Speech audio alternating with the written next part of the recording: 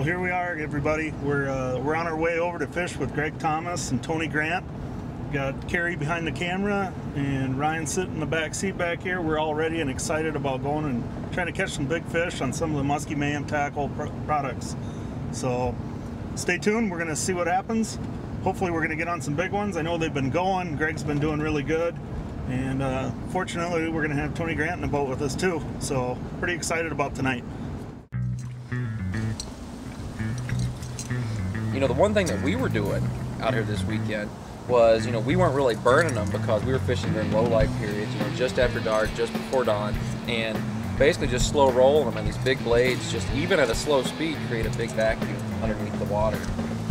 But you can also fish in different ways, like you know, on some lakes, burning them works. And you've done that. I've seen the burning them work. You know, yesterday we were just tipping the weed tops, bringing the fish in. The thing about this fish, you know, Minnesota fish are a lot different anywhere else. Most people say at the conception, include myself, that this bait's too big for Kentucky or Illinois. And we found, you know, traveling the way we do, we found these baits pretty much can put fish in a boat anywhere. Fish, fish, fish, fish. Lights. Okay, I got it. There we go. Good job, Carrie. Good job. Is it going? Is it pulling? All right. I got the net for you. Oh, Pinky. Yeah. Nice fish. Yeah.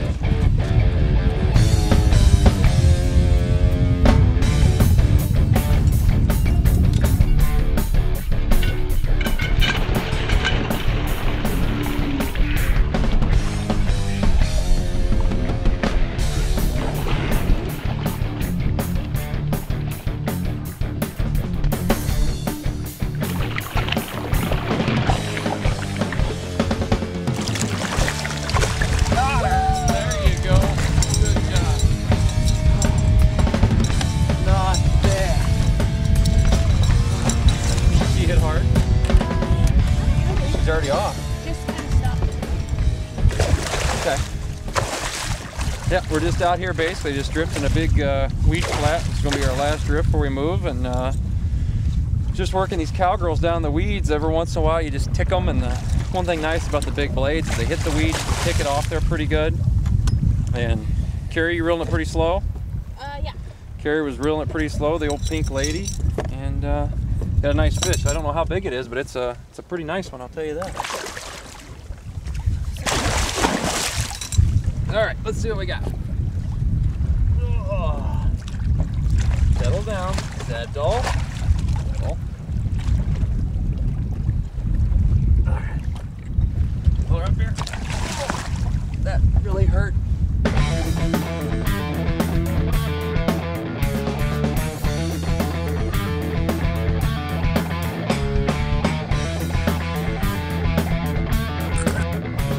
All right, big old fish, measure right around 50 inches. Actually right on 50 on the nose. Big fish, double cowgirl, pink. Let's get her back because she's heavy. Oh. All right, hopefully this is a start. Good, awesome.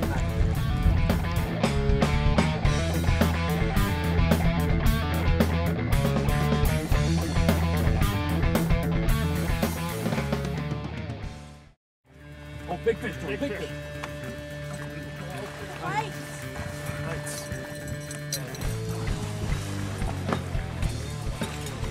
I'm out too. You got him? So we'll get the other lights, Brian.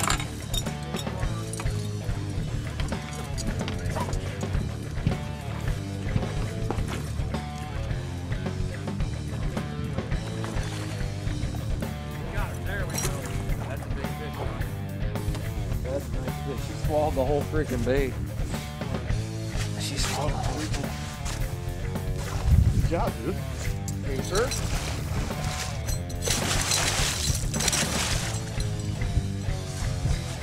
Not a little bit there. There we go. There. I'm gonna get out of your guys' way. We're gonna take her to the Board. Got her? Yep. 52 and a half.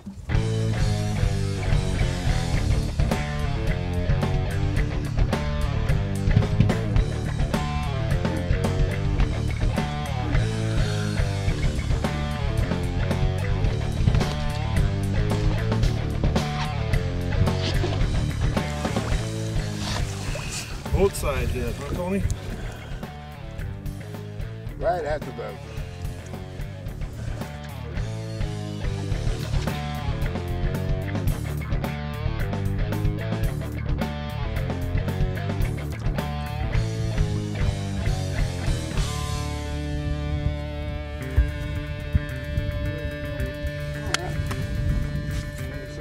No problem. I needed a decent fish for a change. Well, congratulations, Tony. It was a super nice 52-inch fish. He got it on a black nickel double cowgirl. And one of the things that a lot of people ask me about all the time, and we get emails all the time, is, you know, the wires get bent on these baits on a big fish like that. But I'll tell you what, you can straighten them right back out real quickly. Just grab a hold of the body of that shaft and just start tweaking it back. And a lot of times it'll even give it more vibration than the bait already has as a brand new bait. Something just to keep these baits back out in the water, get them back in the water quickly, just keep bending on them wires until you get them good and straight, and they're ready to go again. Ready for battle too. I've seen them bent in a horseshoe shape and they'll Yep. still come back together. There you go. Still got it? Oh, sorry, Brett. Pretty good fish? Oh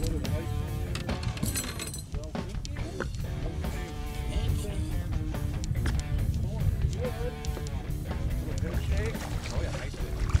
Nice. Oh, she's not heavy.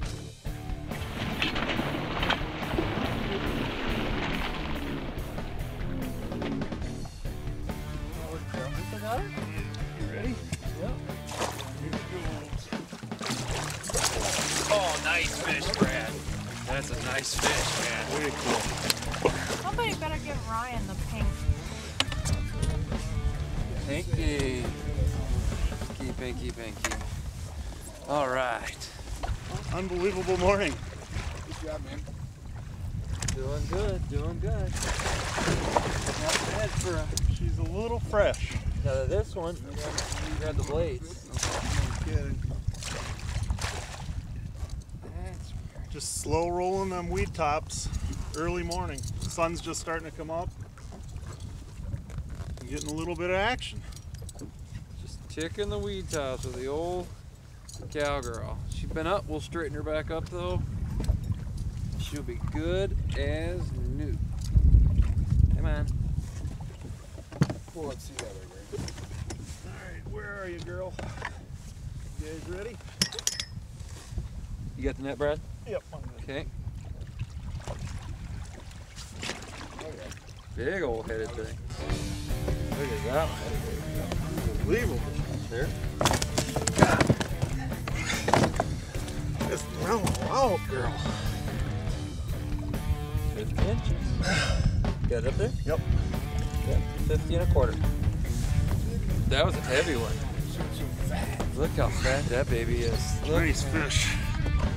The old pink double cowgirl, early AM. Thanks. Let's get her back. Let's get her back. I'll get the net out of your way here, Brad. If you can scoot it over. It's up to you, or I can grab you by your ankles. She's thick.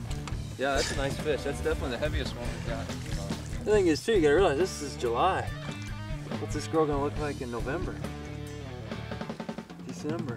She's gonna go any second. There she goes. Thank you, girl. Thanks, Greg. Good deal, man. Appreciate it. Third one on the old pink. Super The thing nice. is, it's a huge fish, but you know the bait's fine. Bait's intact. Just got to be rebent back and shoot. Let's get another one. I think we better hand that one off to Ryan. Yeah, he's been like the beatinest boy here. Better give him that. Pass it down to Ryan. Well, I just want to thank my good friends Tony Grant, Ryan Lahman, and Gregg Thomas, and Carrie as well with the camera. We just finished the second morning, I guess. We started out last night, right around 7, 8 o'clock. Went into the night, did a little bit of fishing into the dark, a couple hours. We ended up managing to 50-inch fish Carrie caught, and I ended up with a couple hours later with a 42-inch fish. And so what we decided to do is head in and try to come out at first light. We got out here about an hour before the sunrise, and we just kind of button that up right now, and I'll let Greg kind of explain what happened this morning. Basically, we just came back out and wanted to hit the water just before the sun came up, and well, got lucky, got 2 more real big fish. But what was happening was the sun was just coming, but it hadn't peaked over the horizon yet, and it was still pretty much shade on, and the fish were, you know, just laying right up in the weed tops. But still, the whole key, I think, is the whole blades, ticking the weeds, working the bait slow, getting it in there, and pulling the fish out. The fish seemed to be buried in the weeds a little bit more and not wanting to come out after a faster moving bait. The whole deal was getting the bait in there, ticking the weeds, pulling those fish off.